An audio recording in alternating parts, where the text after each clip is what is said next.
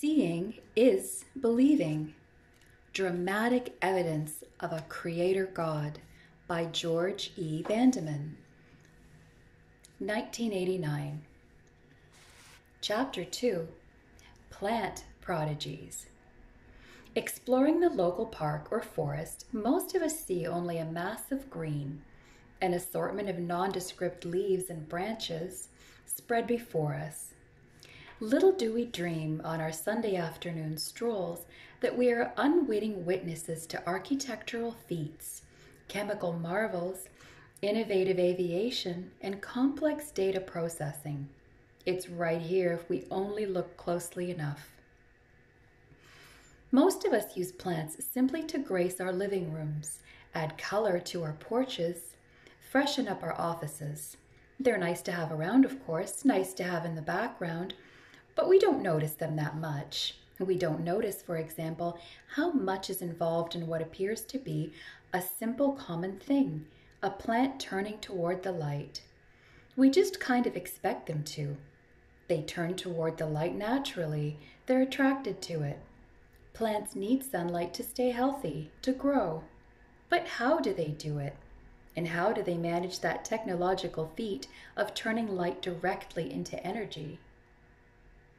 To get inside plant life, let's first take a look up at the sky, up at a satellite orbiting the Earth.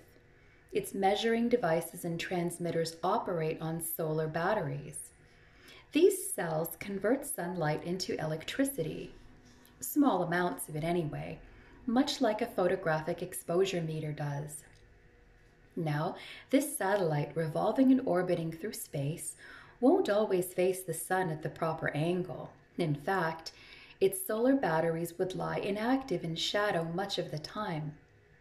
To avoid that, space scientists have developed a very complex tracking system. It measures the direction of the sun's beams and then, by means of control motors, moves the solar panel to face the sun's rays for maximum exposure. All this involves very complex processes, measuring the angle of light rays, interpreting the data logically, executing precise movements. The sun sensors, the computing system, the circuitry, and the control motors occupy considerable space in the satellite. Getting a solar battery to turn toward the light is no simple task, but all around us, plants are solving this intricate problem every day. And in many ways, their technology is superior to ours. Yes, superior to the ingenuity of NASA's most brilliant scientists. Much of the information shared in this chapter is based on a study of plants by science writer Felix Pituri. He called his work Nature, Mother of Invention. In this chapter, we're going to see just how incredibly inventive Mother Nature is by looking at plant prodigies. Plants are masters of what is called phototropism, the movement of plants when stimulated by light. They pack all the necessary mechanics, the means of measuring, interpreting, and moving, into one compact unit, and that's incredibly sensitive. A plant kept in the dark for a day will react to a single flash of light 2,000th of a second long. In a tree or bush, individual leaves bend and turn so that as few as possible are overshadowed and all take in adequate radiation. Plants have solved an energy problem that still plagues our industrialized world, and they've done it on a large scale. They use energy efficiently and without hazardous wastes. Think about it. Plants have been producing refuse for thousands of years, far longer than factories, but they dispose of wastes without pollution. Their wastes are broken down in the soil to become food again. Production and decomposition cancel each other out. Everything is recycled. Such a well-balanced system can go on functioning indefinitely. Sun power makes roses red, violets blue, and ferns green. Is it any wonder the psalmist was moved to write in praise of Jehovah? He makes grass grow for the cattle and plants for man to cultivate, bringing forth food from the earth. Psalm 104, verse 14. The psalmist saw a wise creator in the wonder of growing things. How much more should we see that now? Sunlight is a vital part of the miracle, and so is water. Let's look at how plants absorb it. Say you live in an apartment on the 6th floor, about 60 feet from the ground. And let's say you and your family use 40 gallons of water a day. It takes an extensive pipe system and a lot of pressure to pump those 40 gallons 60 feet up in the air. That's one reason you get those nice little bills every month. But did you realize that a full-grown birch tree does that much work on a hot summer day? It gets 40 gallons up to its branches and leaves every day without electricity or gas or power pump. In fact, the tree itself needs supply no energy to do this. Everything is automatic. When water evaporates from the leaves, it creates a constant compensating suction of water below. The suction continues through twigs, branches, and trunk down to the roots. This happens because the tree's water pipes are actually many, many microscopic tubes. No man-made suction pump has ever managed to pull water up more than 30 feet. Columns of water suctioned higher than this in ordinary pipes inevitably collapse. But the tallest of trees are able to suction up water to their uppermost branches because of their capillaries, tiny tubes a few thousandth of a millimeter in diameter. How true these words ring from Psalm 104, verse 16. The trees of the Lord are well watered, the cedars of Lebanon that he planted. The trees that he planted, indeed, how ingeniously they are watered. But there's much more to plant technology and engineering.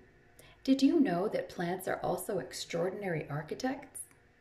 In the 1850s, architect Sir Joseph Paxton entered a competition to design the building that would house London's World Exhibition. He longed to outdo his rivals with an epoch-making design. Paxton conjured up a building of gigantic dimensions which would have nothing heavy or clumsy about it. He imagined a structure that would produce the effect of lightness, even weightlessness. But the problem was there was no way to construct such a building at the time. Large structures required massive walls to support them. There seemed no way to create the graceful, airy building Paxton had in mind. But then he remembered a certain plant he'd worked with as a gardener in his youth. The royal water lily. The floating leaves of this lily are huge, up to 6 feet in diameter and very thin. But in spite of this, they're quite stable. They achieve this stability by a complicated strutting on the underside. Ribs radiate from the center of the leaf outward, splitting up into many branches. The royal water lily gave Paxton the key to making his architectural dream come true. He used a few main struts connected by many small ribs in his design, and he won the competition. The result? The Crystal Palace of the World Exhibition, a smashing success. It proved to be a great turning point in architecture. The bold skyscrapers of steel and glass we see all around us today actually date back to that graceful, airy Crystal Palace. And yes, back to the remarkable design of the royal water lily. Plants have also mastered the art and science of aviation, and they did it long before Orville and Wilbur Wright propelled their frail craft into the air. We see this most often in the way seeds navigate to suitable soil. If a tree dropped its seeds straight down, the seedlings would have to try to grow in the shade of the parent tree and would soon choke each other out. Seeds need to be transported away from the parent tree or plant, and this is accomplished in a variety of ways. The common dandelion sends its seeds aloft by means of tiny parachutes. First, the plant actually measures relative humidity, temperature, and wind velocity. It will release its seeds only when conditions are just right. A steady wind must be blowing, not just a brief gust. The air must be warm and dry, indicating that rising wind currents will prevail. Only then do the flying seeds let go and venture on their all-important journey. And these dandelion seeds, hanging under their parachutes like so many paratroopers, are able to travel remarkable distances. Several other plants also transport seeds by means of parachutes. And what's very interesting is that these plants come from a widely different botanical families. They are not confined to one species or genus. They are not one type of plant. Now, this presents a real problem for the theory of evolution. It is one thing to assume that one plant group managed to evolve this ingenious parachute solution to the problem of seed transportation. That is in itself taking a lot of faith. But to believe that a whole range of different plant types all develop the same amazing way is a solution to a common challenge, and it takes more faith than I could ever muster. I hope you are beginning to see that behind all the ingenuity of plants solving technical problems lies one common denominator, one common source, an ingenious creator. From parachutes, we move to gliders. The most interesting example is probably the winged seed of the tropical liana that grows high up in the branches of its parent tree amid beautiful shining green leaves. The liana seed develops two curved wings, transparent, gleaming, and very elastic. When the seed releases from the tree, it glides away in the breeze. Coldly objective scientists grow eloquent when observing this bit of plant aeronautics. One professor described the liana glider in this way: circling widely and gracefully, rocking to and fro, the seed sinks slowly, almost unwillingly, to the earth. It needs only a breath of wind to make it rival the butterflies in flight. Early aviation pioneers were also impressed with the perfect flight of the liana seed. In building craft light enough to soar in the wind, stability was the key. Early flying machines kept falling apart, but the liana glider's gossamer wings were remarkably stable, and so two flying pioneers, Ettrick and Wells, made use of the liana seed in designing a tailless glider. The craft that resulted in 1904 proved to be a milestone in aviation history, gliding for about 900 meters. Another technological marvel pointing to nature as the mother of invention.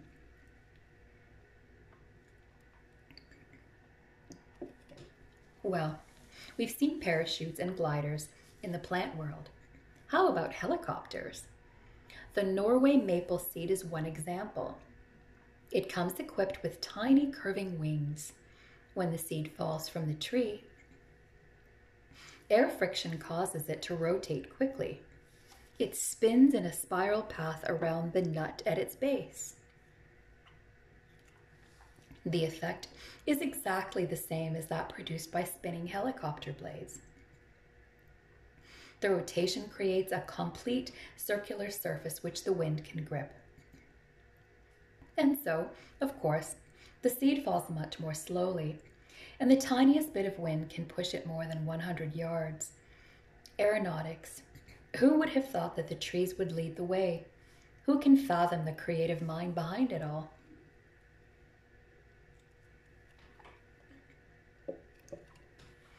Think for a moment of a mainframe computer, one of the truly great feats of modern technology. Its ability to store and retrieve data and to compute and sort and list is mind-boggling. Computers perform functions in a split second that would take mathematicians weeks or even months. These machines are real problem solvers.